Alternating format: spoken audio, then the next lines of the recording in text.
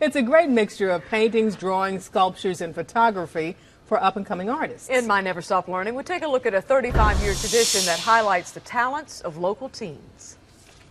He's kind of a new era for the Catholic Church, so they use that font, New Times Roman, to create that. Look at that, it's the Pope Nice. in print. Art teacher Gail Woody and her students from Smoky Mountain High School are looking at artwork submitted for the Western North Carolina Scholastic Art Awards. Students in grades 7 through 12 were judged on their technical skills, originality, and personal vision. These artists say they're impressed with the talent that they see in kids their age.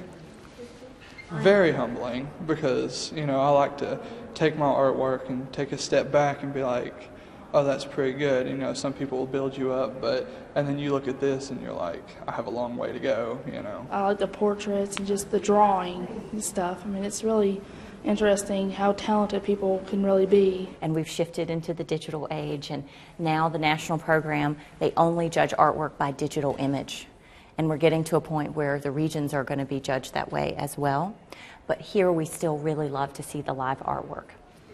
And so do all the folks who have visited the Asheville Art Museum to see how talented the teens are in our area.